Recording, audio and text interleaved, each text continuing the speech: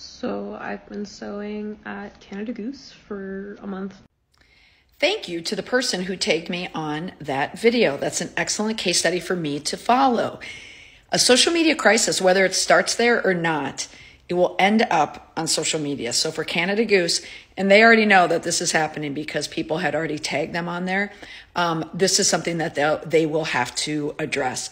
I encourage you to watch that video, particularly if you have invested in a very expensive Canada Goose jacket or apparel. I personally feel vindicated because as a former prep school mom who has stood on the sidelines and in hockey arenas next to people wearing a coveted Canada Goose jacket, I love how they look. I have always wanted one, but I could never bring myself to buying one because they're so expensive. I look at it and think, is it that much different than my Patagonia jacket? Like that much different to spend that much money on this jacket?